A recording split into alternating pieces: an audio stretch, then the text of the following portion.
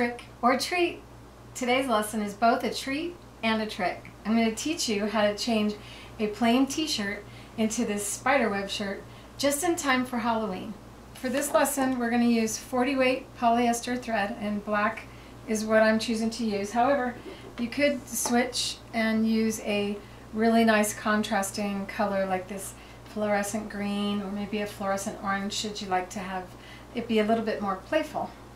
I'm going to start by getting the stick and rinse stabilizer ready to fit the frame, and you do so by laying it down on top of the stabilizer and marking with a Sharpie marker or a permanent marker all the way around. Then we're going to go ahead and cut the shape out.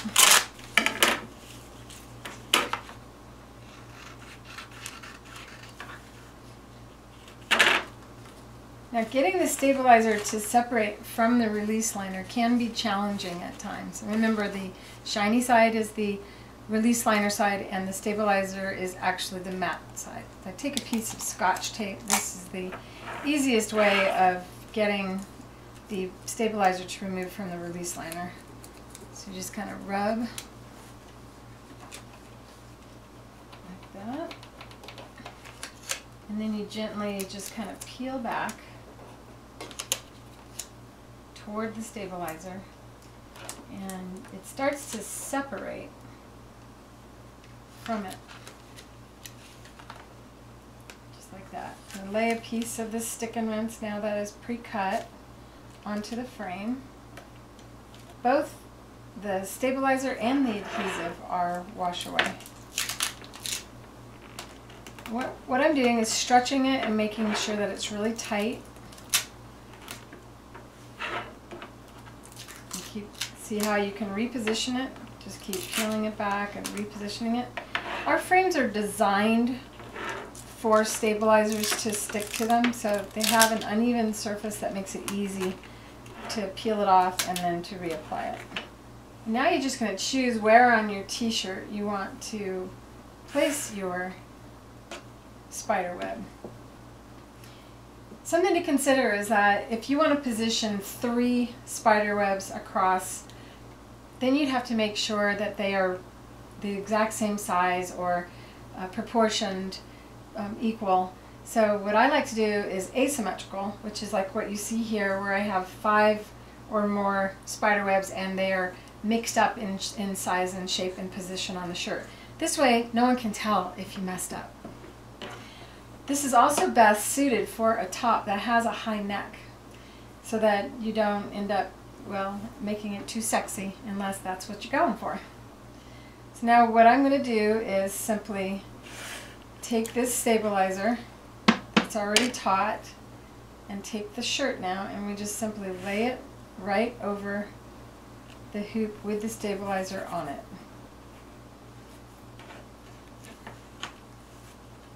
And then for the fun part, you take your scissors and cut right through the shirt.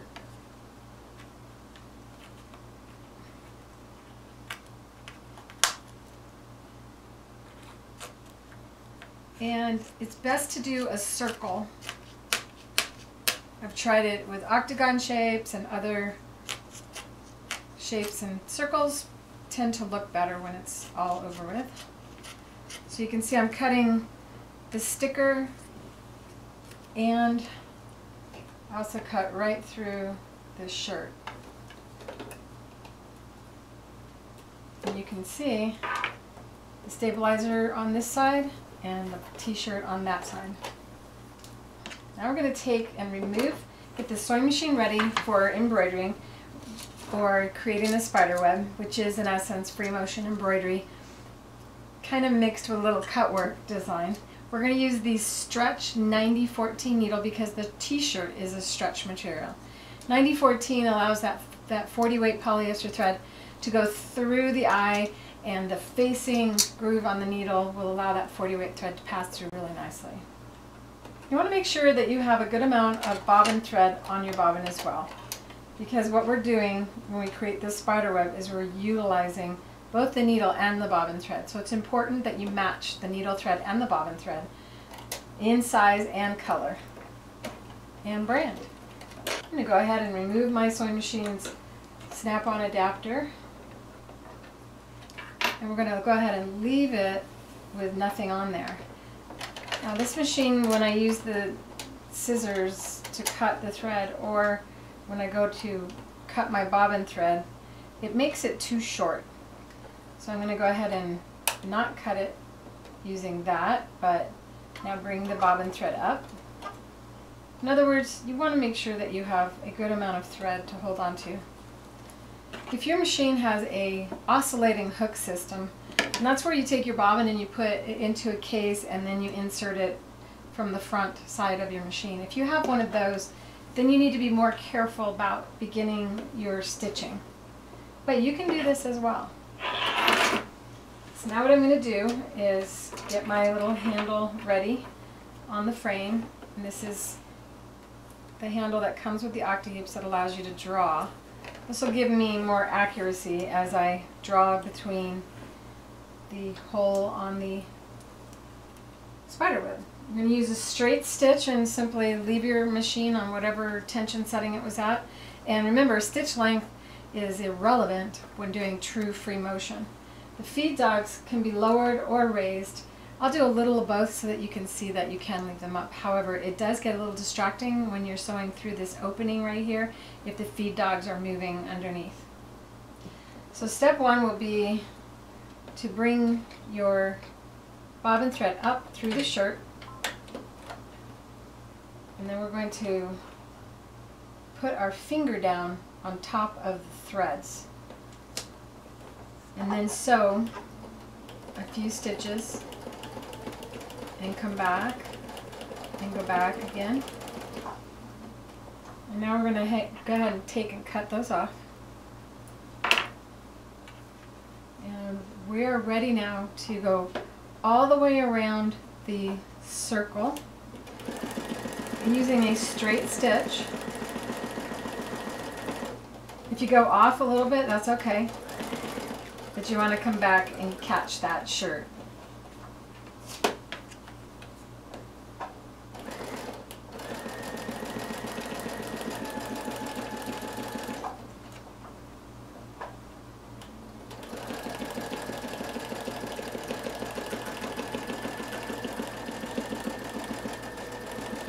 So if you can tell, I'm not moving the hoop like this with both hands and lifting my elbows and trying to move the fabric around. Instead, I'm just drawing with this just as you would draw a circle on a piece of paper. Because of that, I have a lot more accuracy than I would if I were using a traditional method. So I'm going to get this t-shirt to behave a little bit better because it was dragging on the surface of the machine. And for those of you who do not have the ability to lower your machine, I like to show you with the machine up to show you how we handle the different challenges that may come up as a result. So if you take your t-shirt and you just kind of roll it up, and then you safety pin it in that rolled up position, then it won't fall down as we go and continue embroidering. Now we're going to continue going all the way around the circumference again of this circle. So basically we want to go at least 2 passes all the way around. And what that does is it really, really locks that shirt to the stabilizer that's beneath it. And now for the fun part, choose what you would consider middle of this. And remember, the first line of stitching, wherever you decide middle is the middle. You just kind of see it as a whole circle, and you're just going to slice down the middle of it. This might be easier to do using the marks on the machine to help guide you so that you know that you're coming across as a circle. And see how now I've joined it together on this side. What I like to do is go back and forth, counting 1, 2, 3, 4, 5, and then we're going to go zigzag But I'm not actually using a zigzag stitch. I'm simply moving the hoop left and right as I move the hoop away from me. And it brings all of those threads together and gives you this nice, strong, it almost looks like some type of cording that you've purchased. Now we're going to go ahead and come across and go to what I believe is middle, so that I can make an X going through the opening. And if you're not exactly accurate, nobody's going to notice. So one already, now I'm going up for my second pass, 2, 3, 4, 5. And now instead of moving side to side, I'm moving up and down to create that zigzag.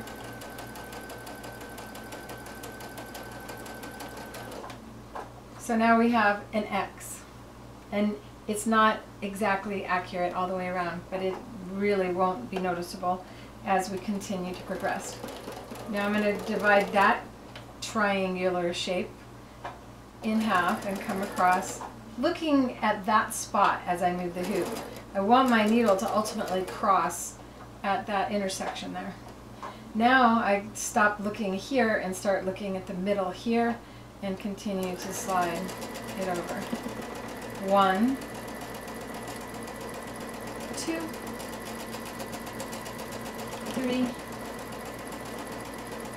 4, 5. Zigzag across.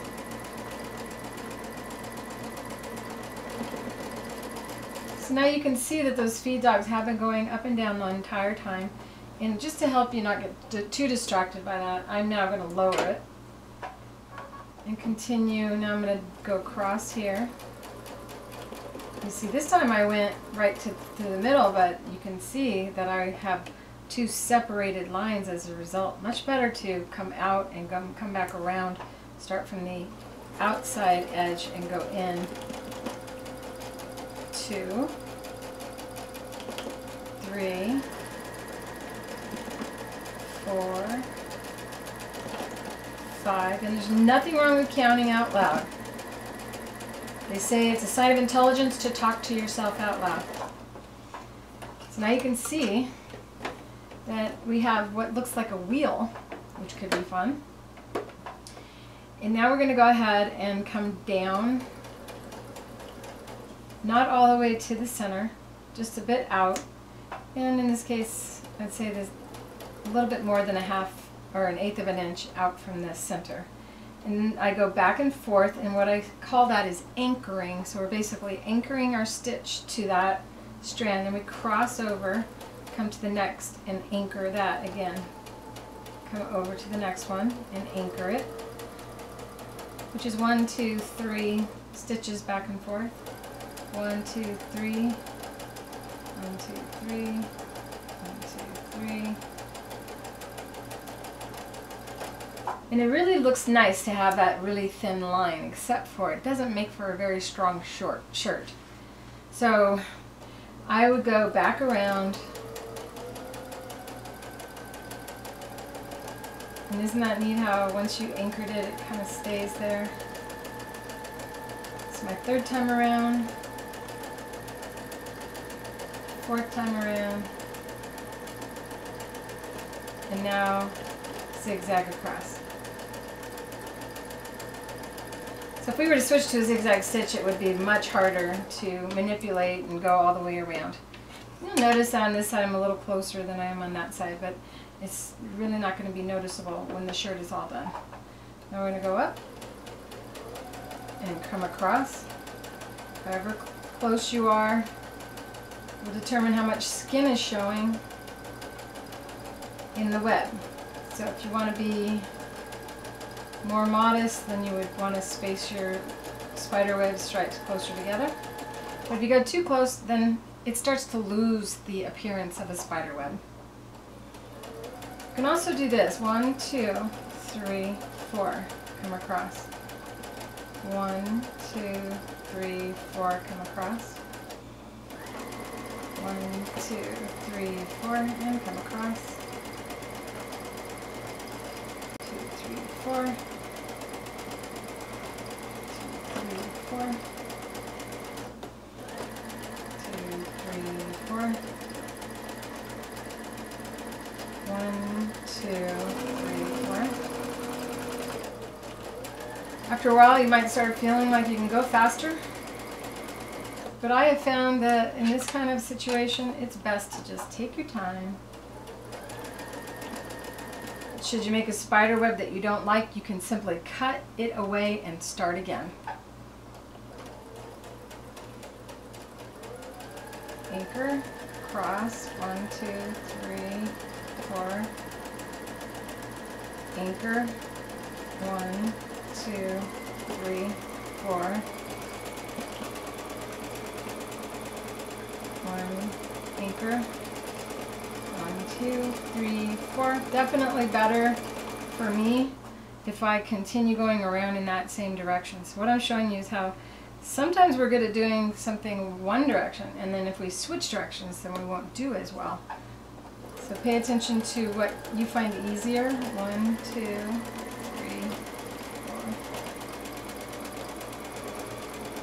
4. Anchor it. So you could stop here and leave all of that exposed skin.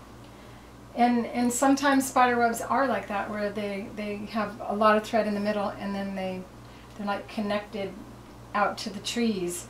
If you've ever almost walked into a spider web, then you know what I'm talking about. So it would be fine to leave it like this. However, I'm going to go and do another round and go back the direction that I find easier. Okay, another thing that you want to do is go around and reinforce the edge on that shirt by doing that same zigzaggy motion. And even go back over like a few times, straight stitch. You also want to make sure that every one of the lines of stitching that crosses into the shirt, that you take it into the shirt a good amount. So about 1/4 of an inch past the edge of the material, I'm just doing a few rows of stitching. Coming across 1. So I'm kind of embroidering the edge of the shirt to give it an actual finished edge. And just a zigzaggy movement. Once again, here we have a connecting thread. Side to side, a straight stitch over. I think that we are done, so I'll go ahead and cut the thread, and now we're going to go ahead and pull the embroidery. Make sure that these safety pins are disconnected so I don't damage the shirt.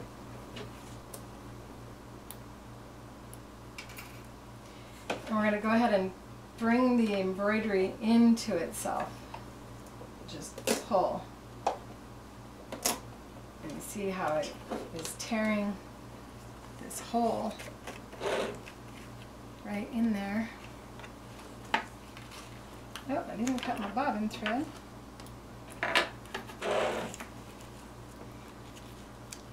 See, I can even put my fingers right through. So you just continue tearing. Now I'm more ripping toward it, because if you don't, then you might end up doing that, and then we'll have a harder time catching. If it does start to rip, then spin the hoop around and start tearing. Once again, a tearing but pulling into the embroidery. So we just have this one little spot here that we can tear off. Now I'm going to patch the hole so that I can do another spider web, which you can see that you have created this neat little spider web right there.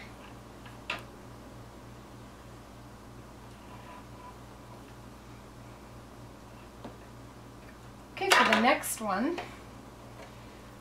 you can take a piece of the stick-and-knit scrap and just kind of look and see, is it going to cover the hole that we have in here. Then we peel off the release liner. And be careful not to put sticker to sticker. Make sure that you have the sticky side facing up, and I had the tear area, you can see right here. So I'm going to position it so that the sticker crosses or goes beyond that opening. And you can take the release liner that you use to peel off and rub it. If you don't have fingernails, this would be a good time to use one of our pressers. Peel back, stretch it out taut, rub it. So now that is patched. You may have loosened it up, and if you have got a little bit of slack in that, then you can reposition it again by peeling it off and stretching it back to the frame. Oh, we're ready for the next one. When you position this shirt for the next, try to think about the fact that where your bra might be positioned is something to consider if you don't want bra straps showing through. By making them not the same size and not located the same distance away from the neck of the shirt, we will do an asymmetrical design and trick the eye. So once you know that you have it nicely secured, once again we're going to go ahead and cut right into the shirt. You can see I'm getting pretty close to the other spider web, which is fine. We've built up that edge there, made that shirt really strong, so there's no reason why you can't bring one spider web close to the other. And continue cutting until you get a nice round shape. You could draw on your shirt before different shape circles. That would guarantee that you do different sizes, and it would help you feel more confident when going to cut your shirt away. Just remember, if you start out with a smaller circle, you can always go bigger, but you can't make that bigger circle smaller. Okay, there we go. Circular enough, round enough for my liking, and remember, it is a Halloween costume after all. And once again, repeat what you did before.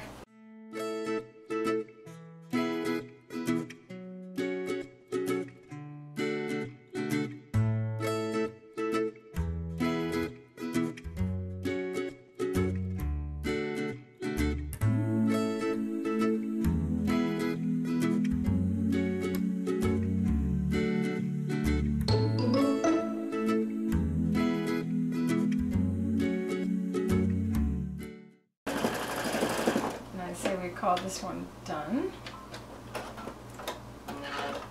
Now we can have some fun with this and place some spiders on top of the spider web. And any remaining stick and rinse stabilizer that's on the back here can simply be rinsed away using the sink. So you don't even really have to wash it to wear it. That's what the back side looks like. And now the front. I hope that you enjoyed learning how to make this spooky Halloween shirt. Know that you can also use the same technique to make trick-or-treat bags for your children to enjoy on this Halloween. And from my family to yours, happy Halloween!